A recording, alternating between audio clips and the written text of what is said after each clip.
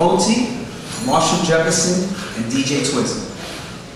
We're going to try to help you answer some of the questions and some of the roads that we all face when we're making a record from the studio and taking it to a DJ and hoping to possibly make a huge club hit if that's your road, and then at the end, viral, radio, terrestrial radio, and possibly have a pop hit. So let's get started, and I'll introduce, Phats is known from Phats and Smalls.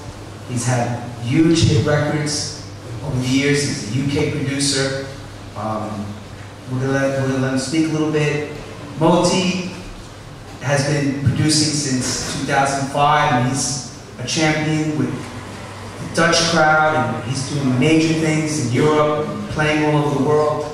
Marshall Jefferson, for those who know, is decades in the industry and has many, many big records under his name, has helped launch a lot of people's careers. And DJ Twism is an excellent record producer. He's a great engineer, mastering guy. I mean, as a DJ, he runs Ibiza Live Radio along with Lunar and Ibiza. It's just a lot of, and myself, I have, I've produced, let's say, about more than 25 years and had a few top 40 hits in the UK, and working right now on a new record with a legendary artist named James Train Williams, and we just hit the top 40 chart in America as an independent record label, and praying to God that we can move on to the next step, which would be going in the top 100 and playing in the game with Ariana Grande and all those major artists. So even for me, this road is a questionable road that we have to go into because we don't really know 100%. When you're doing things, you think at the moment it's right, people tell you, they stop you, we can do this, if you try this, if you do that, and then you start to say, wait a minute, I have to take a couple of things from here, a couple of things from there, try to piece them together, and hope that I can make sense of it, and hope that I can actually get to that end goal. So, I would like to start, I'm going to let Jason start a little bit, because he's right now actually enjoying a resurgence with his song Turn Around with Armand and all that stuff. Thanks, Lenny. What do you want to know? What's the question? Well, first question is the return to house music and bringing it back and getting a label to grab it and doing the video. Pretty much the basic story of where it began for you. Again. Well, basically, I've been making music now for over 30 years. I started as a producer, and prior to Turnaround, I won't go through the whole of my career because there was many years prior to Phats and Small. But prior to Turnaround, I made over 100 records, released over 100 records. I probably made about 400 records, only about 100 I made it out. And I had the success that Lenny speaks had promised to me many times. We thought we were on the cusp of a hit record. You get the big major record deal. I did various different projects. And then with Turnaround, it was just like, it was a year of really prolific year for me. I was getting a lot of support from Full Intention guys from Sugar Daddy Records. I was doing a lot of work for BMC, so I was doing a lot of remixes. I did some remixes to Todd Terry. I was doing the Peach Boys, some real classic stuff. And I kind of found my sound. I found the thing that I was really passionate about. This proper house music sound, the original house music sound that kind of introduced me to this thing. And in pursuing that was how kind of Turnaround come around. I didn't go in the studio with the intention of making a hit record. I made a record that I was going to DJ out at the weekend. That week I actually made about 5 tracks. Turnaround took 12 hours to make. It happened. I knew that there was something special. I get this thing when I'm making music, I get goosebumps. But I my skin turns like a crocodile. Do you know what I mean? It's kind of like, and I get this someone said it's called shooting floss or something, where the hairs on the back of the neck stand up. With turnaround, that's that feeling. That's what I try to grab onto when I'm making my music. When I feel that feeling, I try and sort of push it in that direction. But again, it's trying not to listen to the chatter in the head. Go with the flow.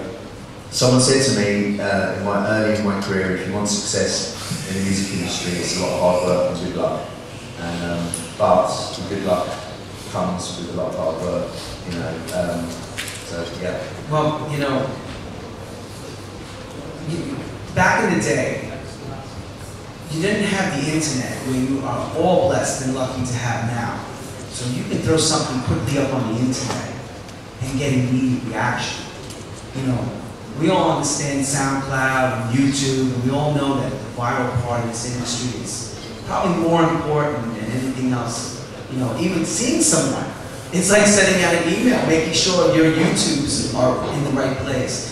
Your Facebooking, I need X amount of Snapchats. I need likes, and this is where I'm gonna ask this man, because he's now, we're gonna go from back to the future, because he's in right now, doing that and living that and fighting every day like all of us, on a little iPad going, I gotta make sure this is here, I gotta make sure this is there, how important this is, people see my track on this blog and that blog. So can you give us your day, what your day would be like? Well, I think important right now to get a lot of exposure is to have a lot of support from fellow DJs. And because everyone is always online and checking all the track listings, how more DJs support you, the more people can see what you're doing. And I think that's for me. That's how I grew. Like I started sending out all my tracks to all the big DJs, and at some point, one of them, if they like the music, one of them is going to pick you up, and all the other DJs are looking at you, playing this way.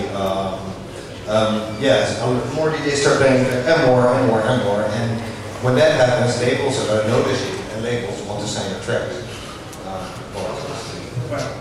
But now I'm going to turn to this man. Man, I've been waiting for this. Here we go.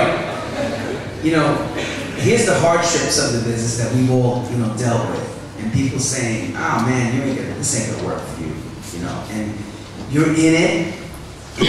Your boy says to you, "Listen, dude, come on now, stay at your job." This man has proven that you can do this if you have a dream, and he gave me that inspiration in day one. And I say to them, who I look up to. These guys, because these guys paved the way for all of us today. So I want him to give you a little bit of a background on what his day-to-day to now is and how he got to this point. You can sum that up. Okay, first of all, a lot of things from 30 years ago don't apply to today. Okay, when I first came out, there were like 20 to 25 new dance records every week coming out. Now, one service told me they're releasing 60,000 songs every week. Right? That's not counting TrackSource, that's not counting Juno, that's not counting iTunes. Right? So you're talking about 100,000 songs a week coming from people just like you and me. Right? So all this stuff from 30 years ago, it does not apply now. Everybody I've ever worked with, I said, I'm not going to work with you unless I can make you money, right? Make you money and make me money. So, to make a hit in 2016, you got to throw out everything, all this internet stuff. I get like, what, 1,000 songs in my inbox, junk mail, bam. I'm not listening to them. I got a life. I don't have time to listen to 1,000 songs. Anybody worth getting your song played is not going to, has an inbox full of song, full of music, and they're not going to listen to it if they want to live a life, So that's got it. So how do you get them to play it? You have to go old school in a certain way. You need artist promotion. You need to promote yourself as an artist to, elevate yourself out of this crowd of 100,000 songs a week. Right? It's a big ass pool now, and You have to get people to notice you. So now, at some point, you may find out who the big radio pluggers are, you know, and you may get financed, which I got my new label, which started a couple of years ago. We had the finance. We got, you know, billionaires like financing them. And what we found out is the big pluggers, the major ones that get you played right alongside Beyonce, they won't take your song if you don't have an image, if you don't have a story, if you know, because they won't know what to market. They don't know how to market you. So no matter how hot the song is, they still won't take it unless you have an artist, a marketable artist, right? Because if they take you up, if they're charging all this money and they don't get you played on the radio, that makes them look bad. That makes them look bad. They want to look like winners so they can continue to charge that amount of money. Well, yeah, because that's every time you have a winning situation, no matter what field you're in, you want to play with the winners. And not everything you also get is a winner. Yeah. Even though you believe in it. Yeah. I mean, we've all been down that road. Oh my God, I got a top 10 record. The label's telling you, I got a top 10 record. Your mom's telling you, it's the bomb. Relatives are the worst. Friends. Stop, don't do me a favor. Remember this, my wife has said to me many times, that record's terrible. 3 months later, it's playing, she'll come out and say, yo, this is a hot record. Whose record is that? I said to her, if I listened to you, I'd be out of business already. You know, and I love her. But, and she knows, and sometimes like I didn't mention to her, and she heard, and she said something, and I thought it was not so great. I listen to the women too, because women dance, and men come right behind. Yep. Always the trick. Put the women on the dance floor, place is screaming, and all the boys come around, and those are the guys with money. And those are the ones that support all of us. I'm going to make another question now. Here's a very important part to all the aspiring record producers. Dr. Twism. Doctor. Is because we fight all the time over mastering and production. Yes. And this guy's really great at this, and I'm going to hit him up for this question. And my question's like this. How important is that mix down and that record to be for a pre-master going to someone who needs it mastered and ready to go out to get to the DJs? Can you explain that? Oh my God. I mean, as a label owner, I mean, you get tracks for release, and we get them. I mean, a ready master, but we make it mandatory to get a pre-master because mostly. The masters are, I mean, it's all right, but I mean, if a master doesn't sound the way it has to sound, like the feel has to be there. I mean, and nowadays, I would say 99% of tracks out there would be so much better if the feel would be right, if the mastering would be just on point. And not everybody who mastered maybe 10, 15 years ago is the right one to master nowadays. Because a track like the one from Jason was mastered back then in a total different way as it's mastered now. And it's the same with Lenny's record, what's in the top 40 now. If you would imagine how it would sound like 20 years ago, It would be totally different. It would be totally different. So, and I mean, and it's a good example. We have MOTi here because it's also, it depends on the style, what you're producing.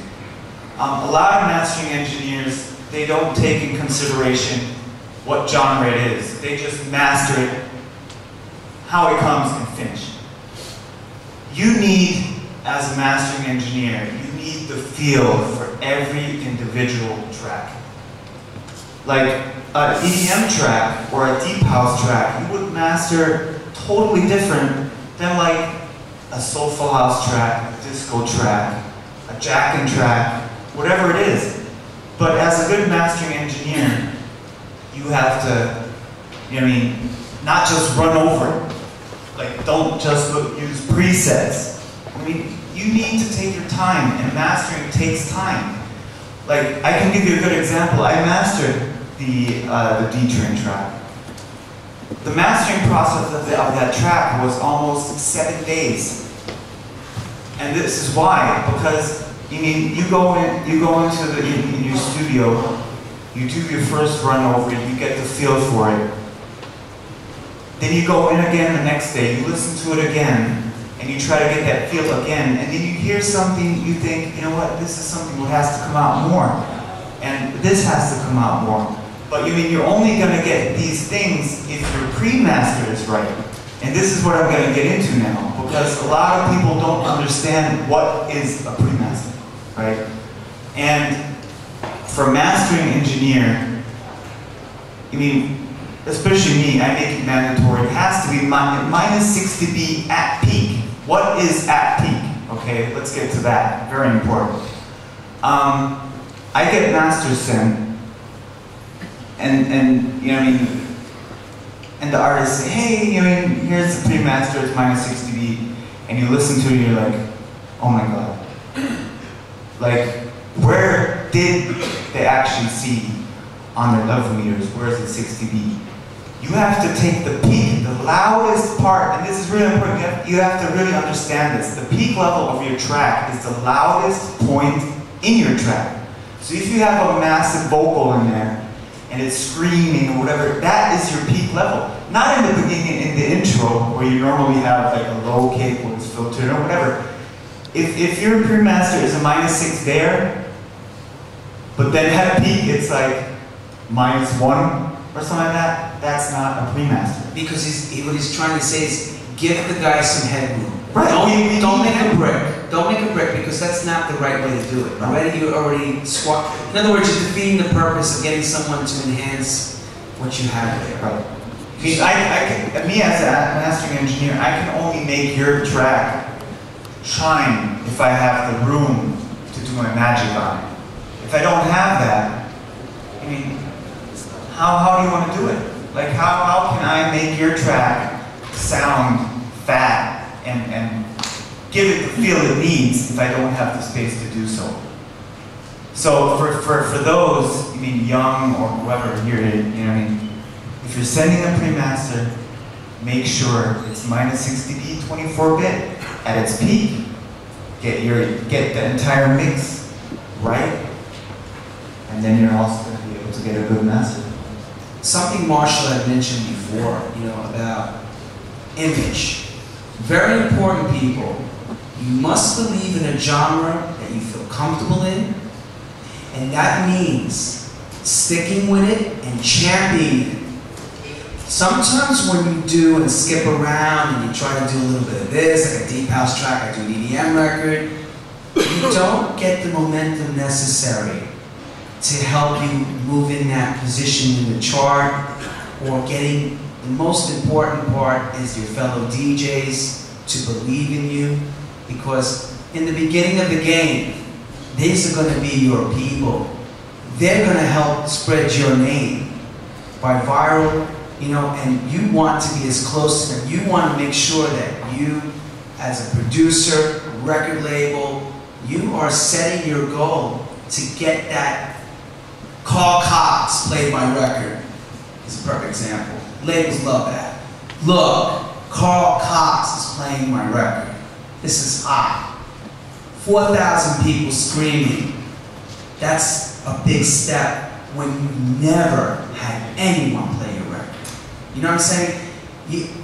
Or there's a master mix show on FM radio that people, a DJ that you don't know is playing your record.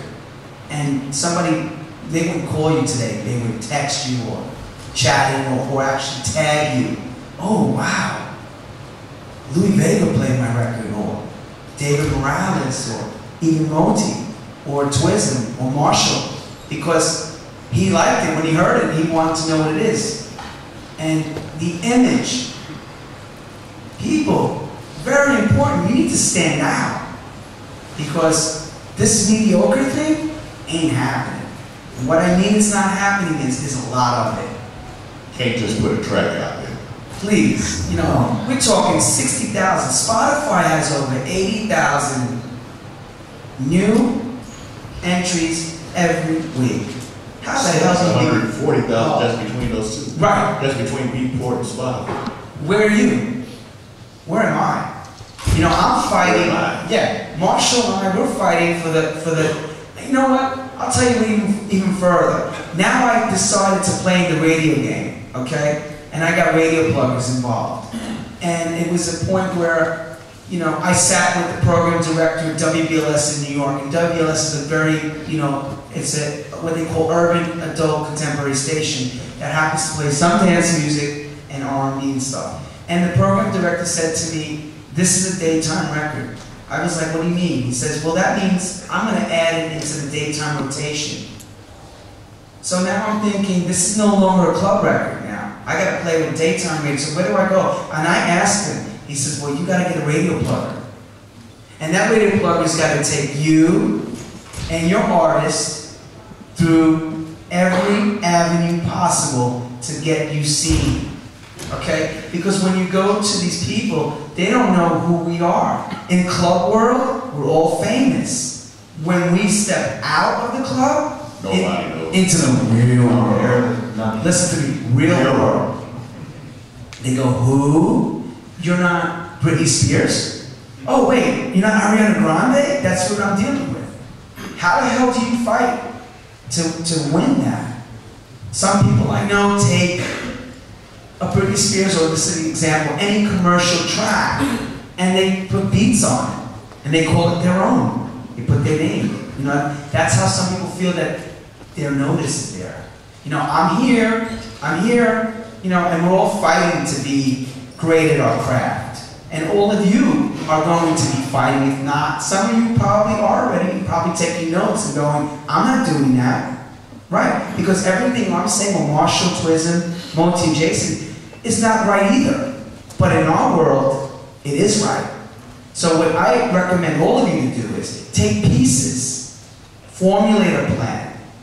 Okay? Take the best for you. Take the best of what Jason says, take the best of MOTi's stuff. Picking up on what you were saying about you know, sticking to your own Genre? genre. I was here 2 years ago, standing at the bar. Carl Cox had just been speaking, and we were chatting at the bar, and he said, "What are you up to?"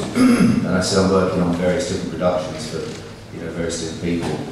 And he said to me, "Jason, stick to what you do. You know, stick to what you do because you do it well."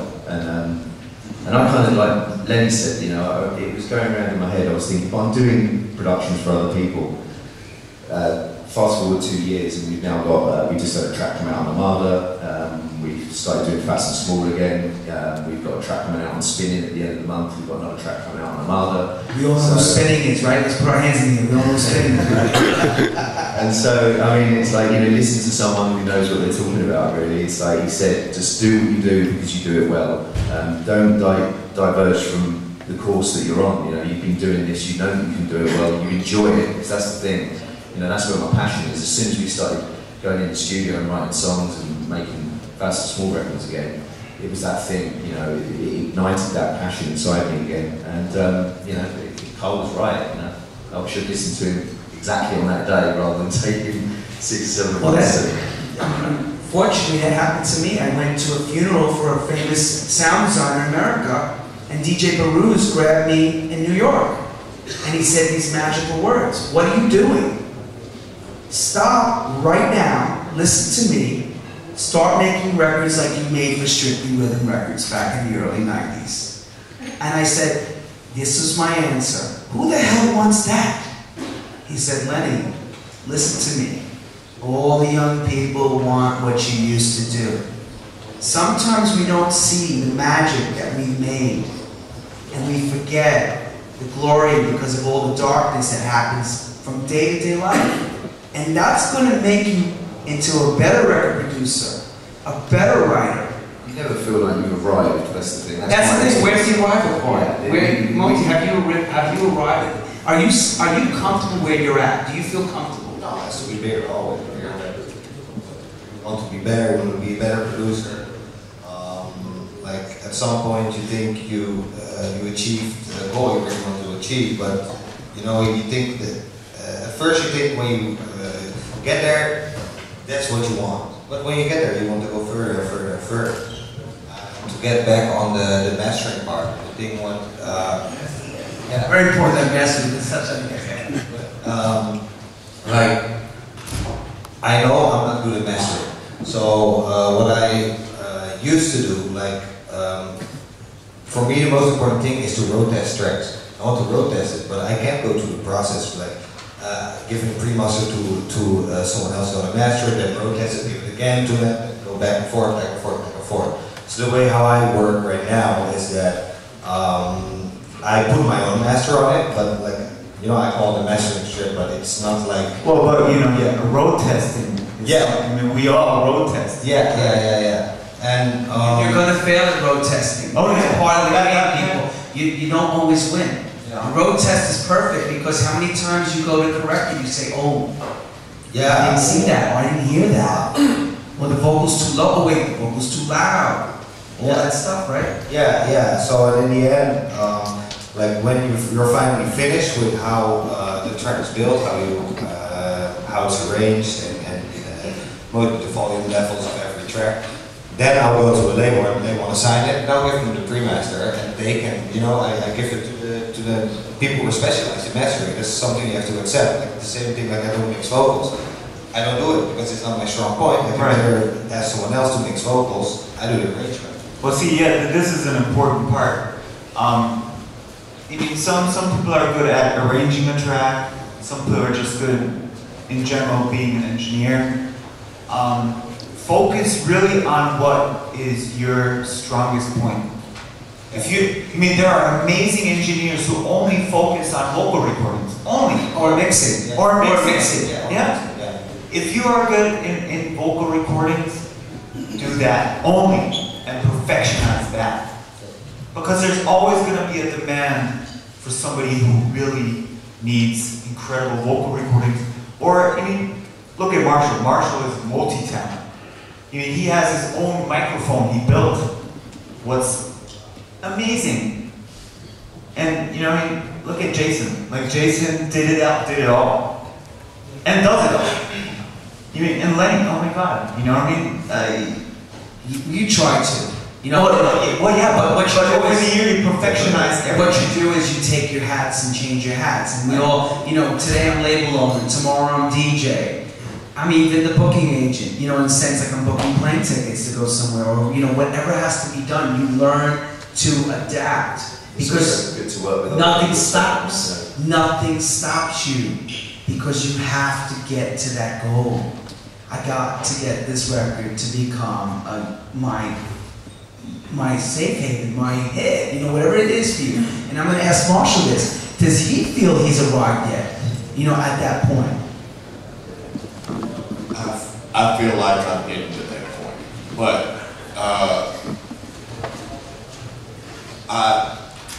over 100,000 songs released every week. I think 50,000 of them are perfectly mixed, perfectly mastered. I mean, it's a really high quality level out now, right? So I think the focus should be on promoting the artist, because you promote the artist and you be able to, the next record that comes out, you know, people will buy that, and the next record that comes out, people will buy that. And maybe like the fourth record down the road is the hit, right? And then you have like the foundation already in place to take it to the next level. But your focus should be on promoting the artist. And I mean, or it will never get out of that 100,000 record pile. And with all those other perfectly mixed and perfectly mastered records. There's a lot of talent out there. There's a lot of hits out there that nobody hears. So your focus should be on getting people to hear it and figuring out how to get people to hear it. And as I said before, you have your top radio pluggers. They won't take it unless you have a marketable artist. And that's how you reach the next level. So I think I have a marketable artist now, and I'm going to try to market. So But I also think, getting onto that, Marshall, is, you mean, with the extreme amount of releases every week, like if you look at 15 years ago, a track's life was over months. You had one track, or years, yeah, and you mean, it lasted so long. Now, the life of a track maybe has 7 days. Yeah. From one feature day to maybe the other. The culture itself has to be changed. We got some weak ass DJs out there now. No, because they get disposable. As a DJ, you have 2 jobs: rock the party and sell records. Right. Introduce us to some. Nobody's selling records anymore because they only play the record one time. They go I'm going to play something in the same style. Get out of here, you weak. Bye. You know, and that's so we have to change the culture itself. Bless his heart, man. Play that record 6 months, a year, you know, until everybody knows that song. You know, so the culture itself is screwed up. It's against making artists money. You know, so if there are any DJs here, if you got a really hot song, stick with that song. That's if right. If it's rocking the party, keep rocking it. Rock it next week with the same song. Rock it the week after that. Rock it the next month after that. Yeah. But you know, you build up your catalog, and by the end of the year, you have nothing but super hot songs instead of playing something just because it's that genre. And it's not as hot as that hot song you played last week. Stick with the heat. And that's the party, sell records. You got to believe it's part of the game. Because I'm going to tell you, people are going to promise you things. Oh, I'm going to play your record. Oh, I'm going to play your record. Go to the next DJ. Keep going. Because 300 DJs over here, my God, there's got to be like about 100,000 DJs. They're not all A-list DJs, but they're important as well. They will help your cause. Because again, they will feed the viral network and tag you and tag your brand. Again, branding. Make sure that iconic brand is in my face. Because the many times I see it, the more aggravated I get over it. Damn it, I gotta look and see what the hell this is. I happen to be one of the few that checks every email. I try to, as an A&R, to listen to, you know, someone sending something to the label. I'm trying to look to hear because I don't want to miss it. Because I do believe in all of you. Because you are the pulse of what we all do. And you may have that next sound. And people are going to tell you, maybe it's going to be too left field. You have to believe in it, and you may have to prove it, and it may take time. At first, you may say, oh no, this is not working because people are telling you, nah, it's bullshit. It's not right. Keep pushing it. Then come back again with something else. Push it again, once again. Again, over and over. I mean, the D-Train record, for example, I started March 23rd with 26 weeks, and I'm just hitting the top 40 indicator chart for media base in America. We spoke in the summer, didn't we, about this? This is like ridiculous. Him and I spoke last summer about this record, that this was going to be what we're doing. Which summer? Which summer am I making records for? The summer anticipating last year, but because everyone takes their sweet ass time and promises you the world, you're waiting and waiting. Don't wait. Have patience, but at the same time, get out there and as they say in England, graft. Get in touch, you know, get in touch with us, you know, get in touch with DJs, hang around in the clubs, you know, meet the DJs that you like, communicate with people. Shake our hands. Yeah, shake people's hands, you know, just talk to people. Email, Facebook, you know, we're all in communication. And whilst it may feel a bit fearful approaching the people that you kind of aspire to work with or be like, it's just do it, you know, just go for it. You've got to get out there and make the music and meet people. And I think that's one of the points that, you know, I'm sorry. And get whoever if you get a DJ to play your record, try to keep pushing that record with that DJ. I remember getting a Radio 1 DJ to play some songs from my label earlier this year, and I personally didn't think it was worth it, You know, I mean, you know, my label manager is telling me, I said, oh yeah, we got a song played on Radio 1. All right. I said, how much did it sell? Yeah, we got it played on Radio 1. How much did it sell? How much did it sell? I said 85. I said 85,000? I said, no. I said 8,500? No. 85? Hey, 85 what? That's McDonald's money, man. You know. That's a big ass, people. You have to keep getting in place. If it's played only once, nobody remembers. You know what I mean? It's just another track in the mix. Don't let that happen. Don't let that happen. Don't let that happen. It has to keep it playing. You know, you have to stay on it. I mean, I think it's even, as I said with the Radio 1, I mean, you want to get as much radio stations. I mean, and radio DJs. I mean, it doesn't matter if it's a small internet radio somewhere around, I mean, on this planet, it doesn't matter. Send them your track. Send them your track. Every little, it doesn't matter if it's a world-class DJ or if it's a bedroom DJ somewhere at home, it doesn't matter. For me, it needs to get played. It needs airtime. That's what it is. Yeah, for me it worked differently because I'm not really a pusher. I'm not like I'm going to push a record for really long. As some people, how it worked out for me is like I believe in collaborations, like collaborating with other artists. Like what I've done is I made a lot of different setups and I just sent it to my favorite artists or artists I want to work with. And at some point, like if they don't like it, they don't respond. That's just how it works. You know, you can send people music, but if they don't like it, they won't respond. That's okay. That's okay. Don't respond. But the next week when I send something out that they do like, they do respond. So this way I got noticed at some point. You know, first I said Martin Garrix said things there, I like it, and then we work something out. You get exposure. The same thing I did with Tiesto, with Major Lazer, with all the big guys in my scene. And this way I got noticed, and afterwards I got signed to do with Virgin because they've seen all those tracks, and then I give them my own tracks, like not collaboration, like my own tracks, and they say, yeah, oh, this is the guy who worked with this, and this, and they look at you, and they see what you have, and you get a deal. Right. And you keep it going. You know, the more things you do, right, and they push you forward. And the more people see your stuff around, the majors start looking. The major labels, the A&R people, they say, wow, I know that record because a lot of the DJs. It's part of the fun as well. The most enjoyable part of my career has been seeing a record grow. I mean, when it gets to the top, it's wonderful, but at that point when you start the inception of the record and then as it grows and seeing and connecting with people, those are the memories, you know, not having, working really hard, it's the best job in the world, you know.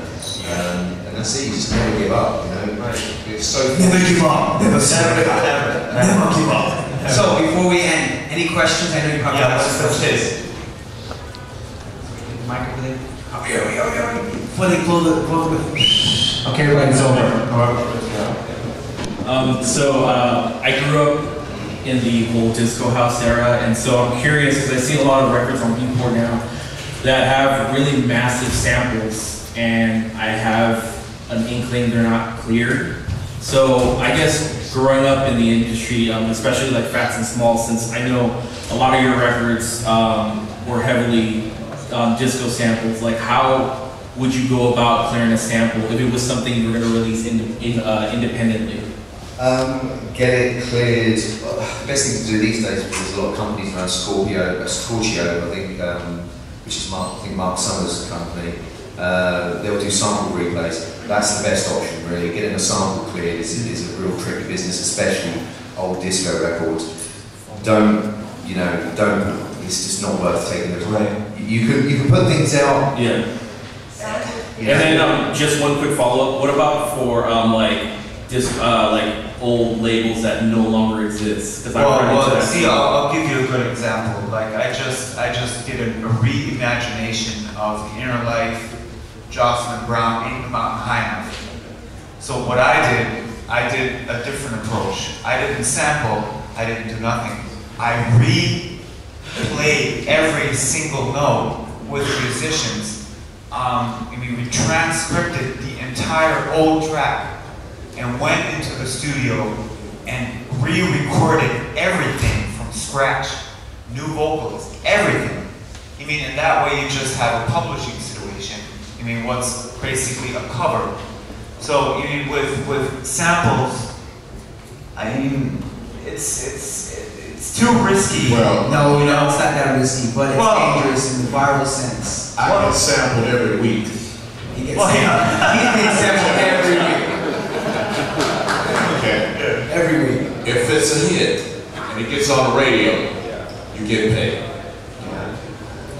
Then everybody's cool, and I get my cut, you get your cut. If it's not a hit, if it's one of those 100,000 records coming out every week, nobody's gonna bother you because it's not worth it. They say, oh, he's only sold 10 records. We're not gonna spend $5,000 to the lawyers to sue them and stuff. So, don't worry about it. But if it gets on, moves to the next level, you gotta talk. And then you worry about it. Don't worry about every single sample you do. That's what happened to Paul Johnson, right, with Get Down? Well, I'll tell you what, I did Chocolate Sensation, I sampled Salso, and that costed me $35,000 to pay them to clear Lolita Holloway's vocal. And that was cheap because Salso charges $50,000 for every sample. That was close to 90. And that was a top 20 hit in the UK, and it was so worth it. Because my DJ went through the roof. He was screaming, "Work, Lenny Fontana," and I went, "Thank you. Here's $35,000 to Salso." Did I really want to pay them? Hell no. But I knew it was the deal of the devil. Either I don't pay them and don't have that branding hit, so I can go out and and spread the word of house music, or stay the hell home. So I'll take the plane ride. Exactly. I'm on my way. If you just start a record from scratch, you gotta put it on Beatport. Don't worry about it. Yeah. And that hurts me to say it because I've never sampled anybody ever, right? And people sample me, and it pisses me off every fucking time. But it's an art. It's an art. Todd Terry began that art in the 80s. I mean, the first one he sampled him. I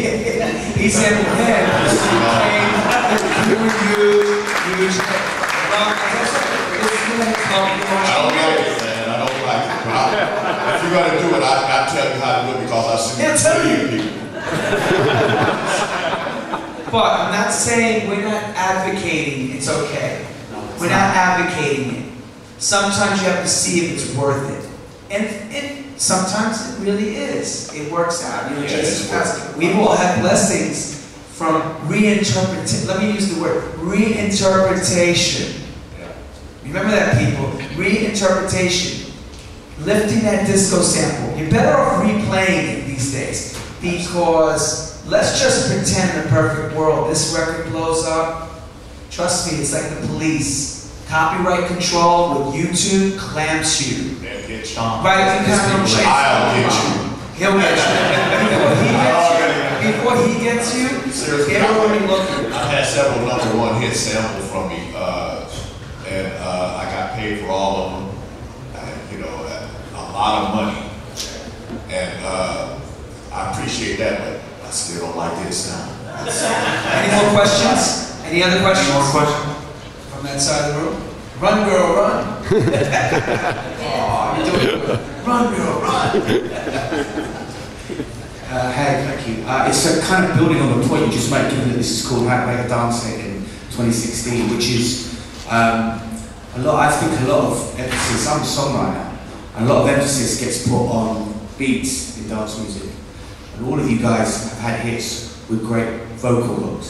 Right. So I would like to make a point that, as DJs and the young kind of guys in here, to put the emphasis on working with songwriters, working with lyricists.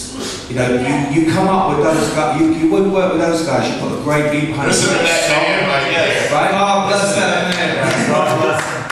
Work with songwriters, work with songwriters. That's real songs. And then you're going to get hooks that are going to stay in people's brains, and notices are going to get sampled to fuck, and that's it. And dance music's no different from rock and roll or country music or folk music. That's right. And you have pension money, people. Don't ever forget that. Yeah. Have a cruise. Remixes pay you nothing. Remixes is a one-time see you. I've had hook sample and made hundreds of thousands of sweet harmony, bang, sample. Payola. I want to give you devotion, bang, sample, money, boom. It's like coming up the air. It's like it just rolls. Songwriting. You hook up with a songwriter. You get a song, and it gets samples. You know. It's a good way to start out because once your songs start getting picked up, then you can forge your own career. And you get paid for a hit song for years and years and years and years. And your family's like your children's children and their children's children. It carries on. Yeah, so it's definitely worth getting someone, okay, you're musically inclined, having a keyboard player with you that, let's just pretend you don't know how to play keys. You know, getting those chords right. Don't be afraid to collaborate. You know, he said it right, collaboration, that goes across the board. Keyboard player, lyricists, a lot of times the vocalists are great lyricists as well. And you know what? Develop your craft. Keep it going. And the songwriting is extremely important. I mean, I've seen some really bad vocals. Bob Dylan, I mean, come on, right? He's made a living for 50 years, but he writes great songs. You know, you don't have to. No, seriously. You know, a lot of my songs had off-key vocals and stuff like that. But it's got to be a great song. You know, and that overrides all. You know, we've heard like songs with off-key vocals. That's never an excuse. If it's a great song, it's a great song, period. And, you know, if I listen to something that's got me going like that, bang, okay, let's go, right? But, you know, the songwriting is what we're missing. If you just put a bunch of beats down there, that's in the 100,000 song pie, you know? Mediocre again, here we go. Mediocre pie. Mediocre. You know, but you got an image, you got a song, a great song that takes you out of that pod. You know, that's a ladder out of that pod. Do you know the most exciting part as a punter and as a DJ? Let's say you're listening to somebody else play music and you hear that hook. You know, let this party started, blah, blah, blah, and it stays in your head. And it'll get the other DJs playing. That's right, and you're running around saying, dude, do you know this record? Because let's get this party started. It's very hard for me to say for an instrumental track to go, have you heard? You know, it's like, that's what we would be saying. So if you're fortunate to get good songs, or you're afraid to do a song, don't be. Even what you may think is not good, to someone else may say, holy smoke, this is a smash. I'll leave this with you. There was a record in the early 90s by Elias called Follow Me, okay? Great, you know, those who know. The vocal is off key, the bass line is memorable, and that song today, at the time it came out, an independent label sold over 150,000 at that time on the street, people, because you know what they kept doing? They kept saying this, follow me, follow me, follow me. And people coming to record, I was standing there hearing and seeing this record come off the record shop.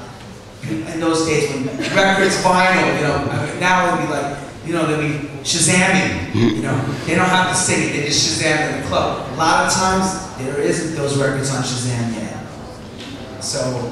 My biggest hit, Move Your Body, had off-key vocals, right? As a matter of fact, Curtis McLean, the singer, after the first verse, he said, if you listen to the record close, he said, damn, I'm blowing it, right? I mean, he even knew he was screwing up, right?